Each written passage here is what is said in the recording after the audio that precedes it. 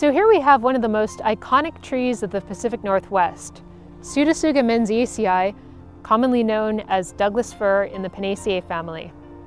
So interestingly, with both the scientific and the common name, it shows how confused botanists have sometimes been in trying to classify the species. So the scientific name Pseudotsuga literally means false hemlock. So it's not a true hemlock. The common name, Douglas-fir, indicates that some botanists have felt that this looked like a fir tree, but it's actually not a fir, it's not an Abies. So it's in its own unique genus, Pseudotsuga. And menziesii was named after Archibald Menzies, an explorer with Vancouver. So some interesting characteristics about the Pseudotsuga menziesii. In terms of its overall form, it can grow anywhere up to about 85 meters tall, or about 278 feet. That's about 25 stories tall. So this can be a really, really huge tree. Not only can it be very tall, but the bark on older trees becomes especially thick and furrowed, which makes it very well adapted to fire. The needles of Pseudotsuga menziesii are spirally arranged around the stem, and even from a distance they have kind of a soft appearance to them. When you come up and gently grab hold of your Pseudotsuga menziesii, they're also very soft to the touch, compared to something like your Pinaceae or your spruce, which are very, very prickly. The Pseudotsuga menziesii also will not have those woody sterigma that you would find on a spruce.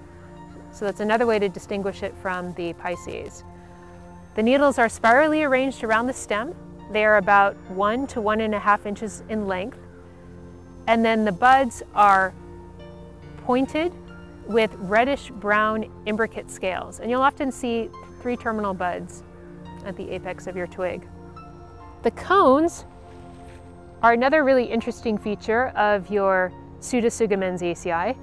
So the cones are pendulous, meaning they hang down from the tree.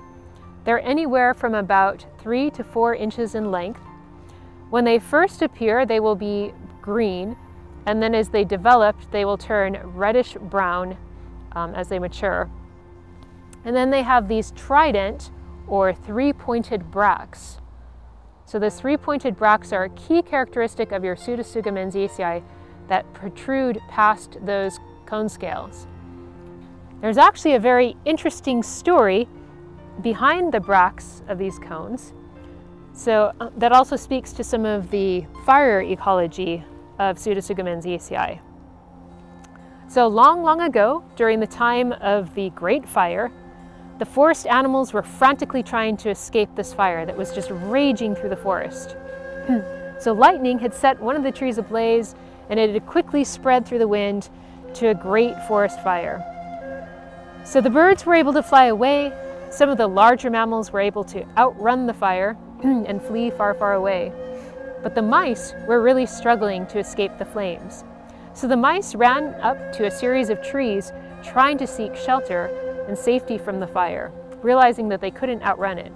So one of the first trees that they ran up to was the big leaf maple. And the big leaf maple stood there and shook its leaves and said, "I'm sorry, mice, but my leaves are shaking and actually fanning the flames of this fire.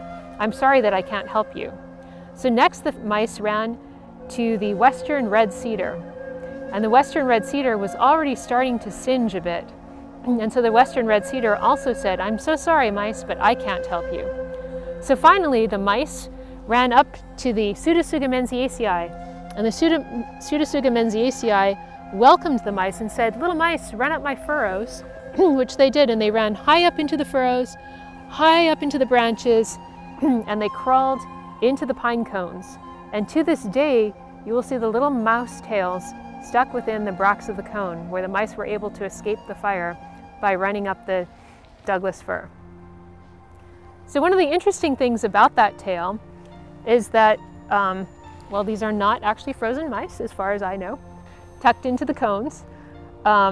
It does speak to the many fire adaptations that this species has. So this species has adapted very well to fire in a number of different ways. One is this deeply furrowed very thick, ridged bark. So it's designed to protect this tree when you have fires that come raging through an area, especially frequent low-intensity fires will often burn a lot of the understory and reduce some of the competing vegetation, but won't significantly impact the tree.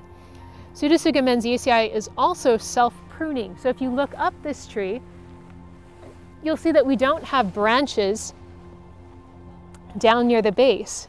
And that again prevents fire from climbing up into the crown. So if you had branches all the way down to the base like many of our ABs do, or our true firs, those will often catch fire really easily. Plus they're so full of resin that they almost go up like fireworks.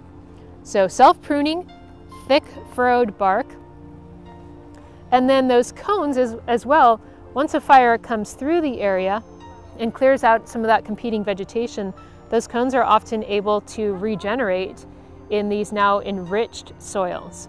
And the next generation of Pseudotsuga menziesii are able to survive and thrive.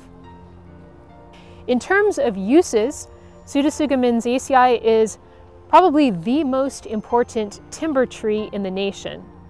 The wood is hard and coarse-grained, and so it's used for structural timber, veneer, even for pulp. And then the tannin and the wax and cork are used from the bark. This tree also has many other non-timber related uses. So teeth from the tips of Pseudotsuga menziesii are really rich in vitamin C, and the bark, needles, and even resin have often been used for herbal medicine. As I mentioned, the timber is pretty strong, hard, and durable, so everything from joinery, veneer, to construction. And then Christmas trees, so very, very popular species for use as Christmas trees. And the buds are even used to flavor things like eau de vie, which is a type of brandy. Also very important ecologically. So Pseudotsuga menziesii is the prime habitat for the red tree vole, and that's really important because the red tree vole is an important prey species for the spotted owl. Other species such as porcupines, beavers, even bears, white pine butterfly larvae all benefit from this kind of a tree. So whether it's consuming the cones or even consuming the cambium layer. Pseudotsuga menziesii also provides cover and shelter for many, many different species, even provides moisture, so voles will actually lick water off the needles. They'll lick the moisture from the needles to get their water. And then it provides support for a lot of other species such as your moss and lichen. So really important for moss, lichen, fungi, and a whole host of species. So you could almost say that this one tree is in itself an ecosystem for many, many species.